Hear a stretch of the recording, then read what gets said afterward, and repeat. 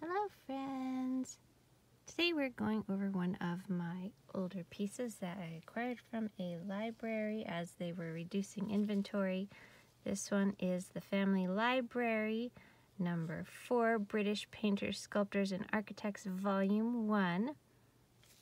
I'm not sure if you can see, but down below it says that this is from London, printed for John Murray, Albemarle Street and Thomas Tegg and Sons. Looks like 1837. Price is 5 shillings. Bradbury and Evans printers.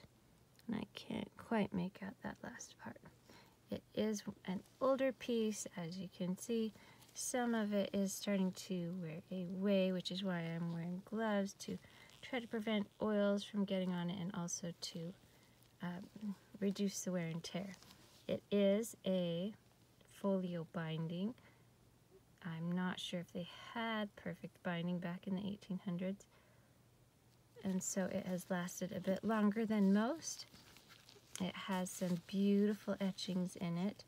This first one is of Sir Joshua Reynolds, a self-portrait. I believe the original is currently in the Royal Academy of Arts in London.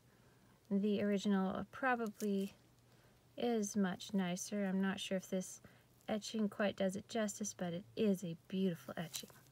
And with this book covering painters, sculptors, and architects, it does have a lot of beautiful, beautiful etchings of some of those older paintings. Let me see if I can find another one. Here is one. It says Mrs. Molesworth by Sir Joshua Reynolds. Again, another lovely piece, although this one does not have that protective paper that we saw on the very first one. Maybe some of these other ones will have them. However, as you can see, these are quite old, and I'm grateful that the paper has survived this long.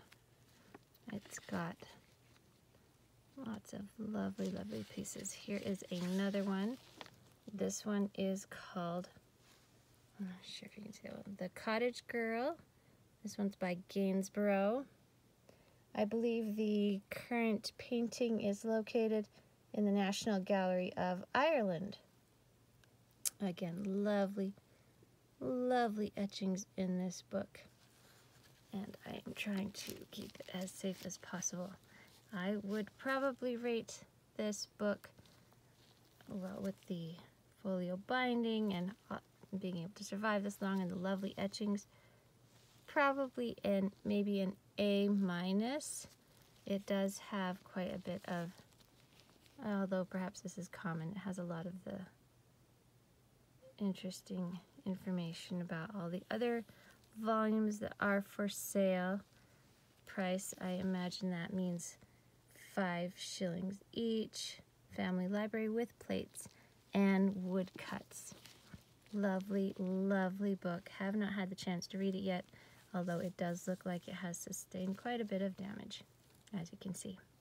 Anyway, friendly reminder to always use a bookmark. Don't be a monster and fold pages over.